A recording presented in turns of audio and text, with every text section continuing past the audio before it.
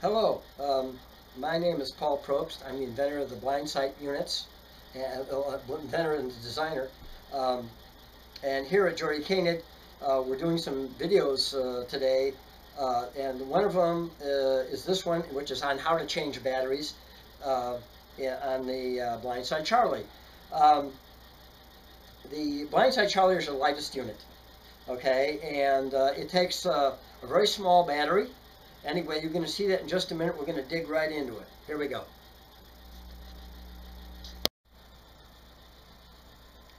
So here is our, obviously, artificial puppy wearing a Charlie. And this is probably be in the condition it's going to be in when you get it. In the United States, these units are shipped active. The batteries are in them, so you can just put them on the dog. Outside the United States, you're going to have to do what we're doing here, which is to replace the battery, to put batteries in it. So anyway, I happen to know, as a matter of fact, there is no batteries in this unit because we just used this one for another video. So what we're going to do is we're going to go through the battery change procedure to put some batteries in there. Now I have my two batteries here. These are A23 alkaline batteries. They're also known as 23As. A couple other things. There are a garage door opener battery, a V23GA, let's see, MN21, LRV08, but most of them are going to have a marking on them that says 23A or A23. So these are the batteries we want. Okay, so now we're gonna do this. Now we're gonna need a couple tools. When you get your Charlie, you're gonna have this bag full of accessories. In some miscellaneous, usually gallon plastic bag. But you see there's a couple tools in here, and Velcro tie wraps, that sort of thing. All of this stuff is to help you. Most of this is really about mounting. There's an extra gasket in there, some extra mounting rings and screws, and the parts we're going to use today are the screwdriver and wrench, so I'm going to get those out. Okay. Now, admittedly, I'm going to put that on the bag on the side. When you get these two tools, normally they have just truth in advertising here. Usually they'll have a adhesive label stuck on them, and the one in the screwdriver I find particularly obnoxious, but it comes off fairly easily. Anyway, so there's the included wrench and screwdriver, and that's what you're going to need. Now, I'm going to take the unit first. I'm going to go and unbuckle the unit. And we're not gonna take everything apart here. You don't have to, all right? Once we get the thing off the dog here, you're gonna see there's really not much to it. So I'm getting the harness off the dog. Okay, I'm gonna put this, the artificial dog, stuffed dog on the side. And now I'm gonna ask the camera to come in a little bit closer here. Why don't you pause for a moment? So we have this off the dog now. And I'm going to tell you right now, the biggest pain about doing anything to do with one of these is changing the batteries and having to remove the screws and everything. There's only 4 screws and there's no nuts on the other 2 BlindSights for dogs in the aluminum case. The compromises had to be made a little bit different, and to get the weight down and everything, we want this with this extremely strong but very lightweight plastic, and with a clamshell case. So now you're going to see just how long it's going to take, because I'm going to do it right here in front of you. All right. Yeah, no trick photography here. I'm going to leave the unit's going to stay on the harness. There's no reason to take the unit off the harness.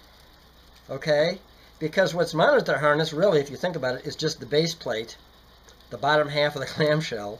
So we'll just leave that there. Okay.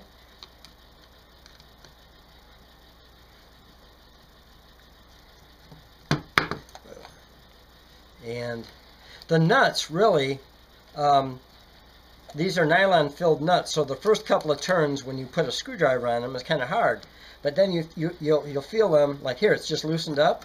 Well, now you can just take your fingers and take the nut, spin the nut right off. So if you get used to doing this, it's really not too bad.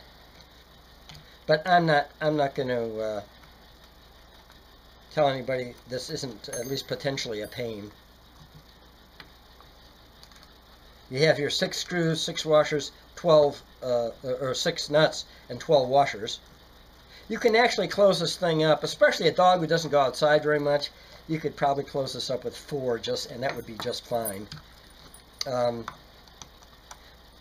takes 6 screws to make a even pressure on the gasket. That's that little black stripe you see between the top and the bottom.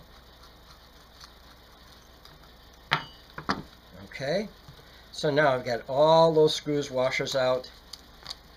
There, that part's done. Now, here we are, just like it was on the dog. Here's the front here, the strap that goes around the belly. Here's the top. All I'm going to do is tilt this forward. Okay? And I said there would be no batteries in there. There isn't. Now, you're going to have to pay attention on the batteries, especially if you use American, I won't say necessarily American made, because I think they're pretty much all made in China or somewhere else anyway. But the American branded batteries are black on both ends. This is Toshiba. It's a Japanese battery. You notice it's red on this end, if you can see that. Let's see how close we can get.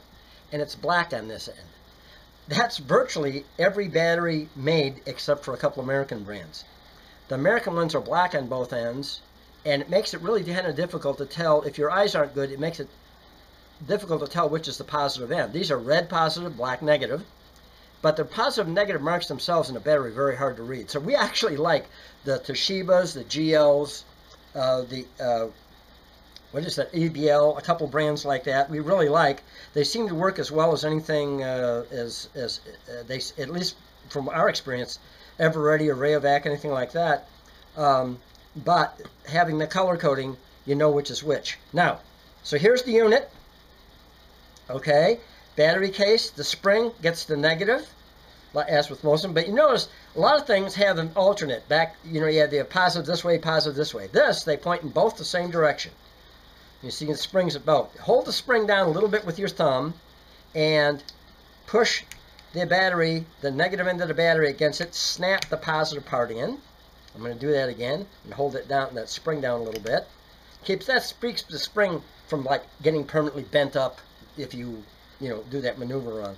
So here we are, we're set to go. We make sure the wires will go back inside the case. We close it. You can see changing the batteries, the only thing that takes the time is the screws. That's it. So now I'm going to do the whole thing here again.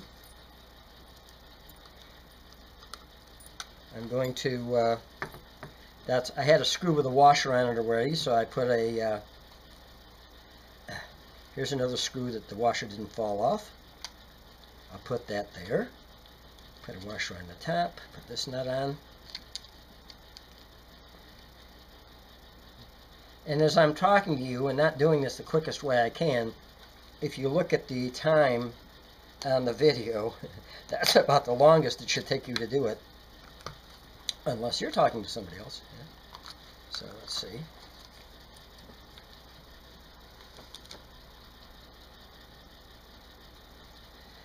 Okay.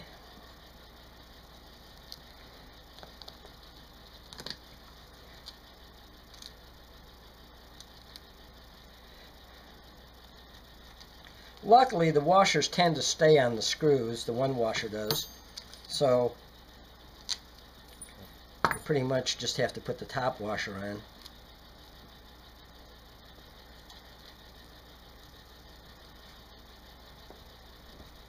And I want to show you especially about tightening these, because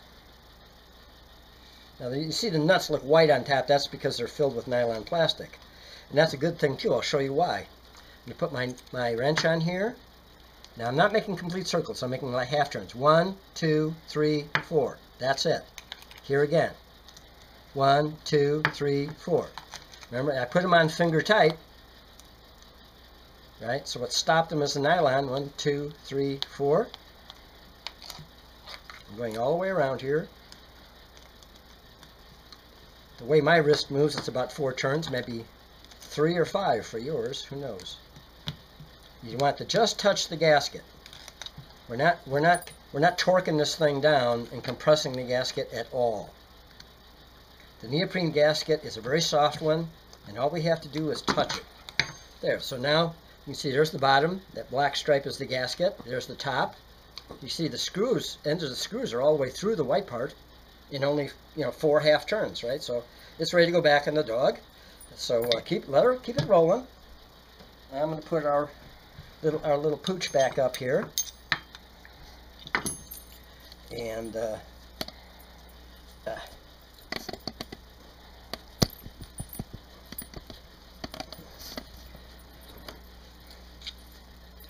as I doubt that any real dog is exactly this shape.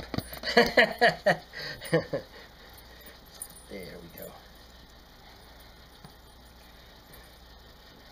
I doubt that most dogs I'd have to flip around in a circle to do this, but I just reach under. But here's the guy.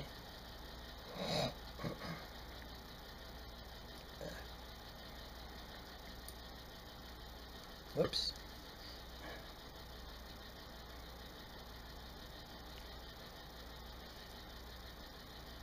There we go. There we go. Now, once it's back on, I center it in the back, make sure it's centered. And, oh, I didn't cut this tie wrap off earlier. Should have. There we go. Like I said, we just used this one for a video about an hour ago. Now, one thing to look at, after you get this back in the dog, it looks fine. Here, make sure that this is pointed more or less straight ahead. And we want it within about 20 or 30 degrees of the horizon, okay? It doesn't have to be pointed dead at the horizon, but the whole reason for having this ring and everything here is so that it can move and keep itself pointed more or less to the horizon. The length of this cable here is how you adjust right-left, and I notice it point a little bit to the right. Now it's more straight ahead. So there we go. We're all done.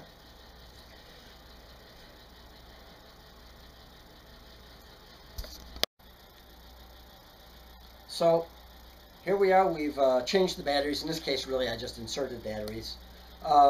We made sure that the transducer up in the front here, that's the part that makes the sound, is pointed more or less straight ahead. And we're ready to go. This dog is ready to go and do whatever. If I want to make sure that the thing is on, this little window, here's the end of the cable, that hole at the other end, I'll look around in there.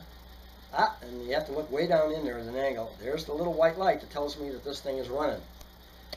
If you have exceptionally good ears, and or you're very young, and I mean under 20, you can put your ear up against the transducer and hear it. I've seen some kids, really young kids, under 10 years old, that could actually hear this from about 10 feet away. Most people age 30 or more have no chance of hearing this thing. So.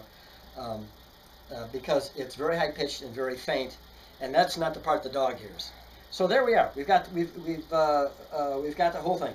Before we stop here, I want to tell you about a couple other tools. We include these two tools. Okay, they come in the kit. I'm going to put them back in the kit.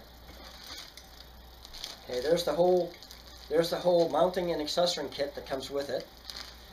So almost always these are going to come mounted on a harness, unless you give us a good reason not to. But you may want to change the mounting, you may want to use a different kind of harness. We try to make sure you have everything you need in here. Okay, so we got that.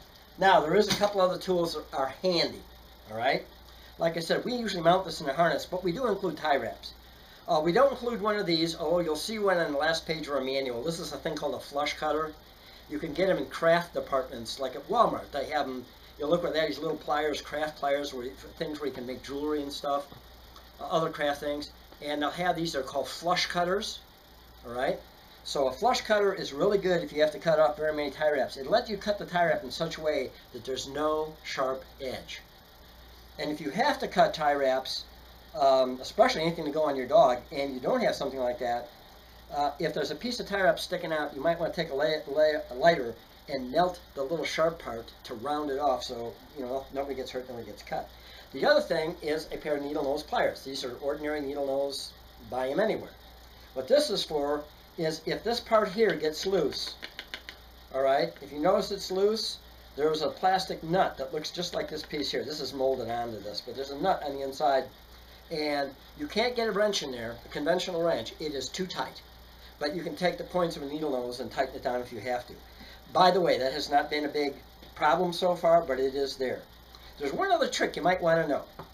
And you see these parts here, this is bent here, and that this is bent here. I'm going to have the camera come in close here in just a second. I want you to take a look at these. What I want to show you is this here, this area right here, and this area right here, these little bends. On each of these, I'm going to bring one of these up a little bit closer so you can see it. I don't know, is it showing up clear? And then you can see this one here too. Okay, what those are is if you've ever heard the term shrink tubing, that's a piece of shrink tubing. This shrink tubing is special. It's lined with a melting adhesive, a thermoforming adhesive. And what that means is, when we put it on the wire, this piece here is straight. But if you want it to hold a form like this, you heat not the wire, but gently heat the tubing here that's it's shrunk down onto the wire, and it's stuck with this adhesive. The camera's not going to show us, but there's actually a little adhesive oozing out of the end of this thing. If you look very closely, you can see this little whitish stuff at the edges. If you want to bend this a different way, like I said, you want to mount this on a different harness, you have a different harness. For instance, if you have a service dog or something, you need to mount this on a different kind of harness. Well, what you do is just take a lighter, ordinary butane lighter, and gently warm this, all right, until it's about as hot as boiling water. You know, you're not gonna set it on fire, you're not gonna melt the plastic, but it's a little uncomfortable to the touch. When you do that, you can straighten this back out, you can bend it the other way, bend it any way you want, and just hold it in position for a couple of minutes. And when you let go, you might want to blow on it. It should be nice, it could be cool down, and it will hold the shape like that. So which is one of the reasons we're using it. We could have put a strain relief to help protect the wire of many different kinds of strain reliefs, including springs we could have had on there. But we decided with a dog in the dog's environment, this would be the best, and it also gives you, the dog owner, the client, the opportunity to remount this and rebend that some other way that's convenient for you. Okay? Okay, so that's it for the battery change, and you know, we talked about the meltable tubing and all that kind of stuff. If you have a Charlie, we hope this is all you need to know about changing batteries. If you're contemplating a Charlie for your dog, and when I say Charlie, I mean this particular type of BlindSight, as there is several. This is the lightest weight. You're talking about 3 ounces for this little part here, and a little bit more for the cable. And by the way, on a very lightweight harness made by Scott Pett. These are a special harness, and the harness weighs almost nothing.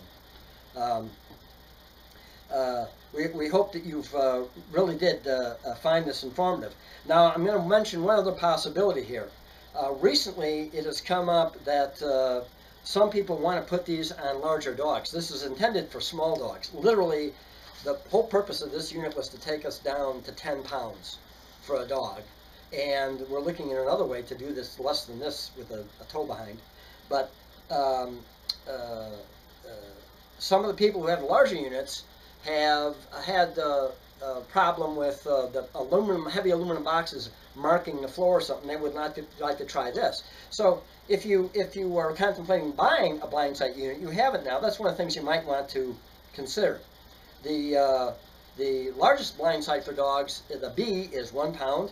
The middle unit, the S2, is about a little under 6 ounces, and this is about half that. The other two sit up here in the front, and when the dog lays down, they do hit the floor, and if you have a soft enough floor, or a floor that marks easily, yeah, the aluminum box may leave a little mark on the floor, so that is always a possibility. We have talked to people about making a glove to go over our boxes, and we haven't found anybody that can do it at a price that either I or our clients are liable to want to spend. I think if you need to worry about if you're going to worry about marking, the Charlie might be the one. Anyway, have a very pleasant day. We hope you find this useful. And if you're using, if you've just gotten a Charlie recently and you got it on your dog, we know you're having fun. We wish you and your dog all the best. Thank you.